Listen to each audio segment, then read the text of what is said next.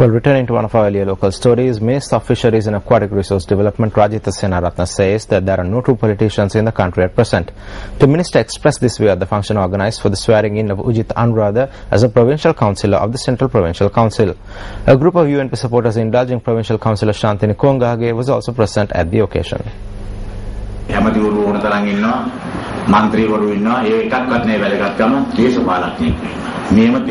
There are enough ministers and parliamentarians. None of them are important. What matters is a true politician. Unfortunately, that is what we are lacking. Back then there were many politicians, but today many enter this field to obtain power and position which they don't have.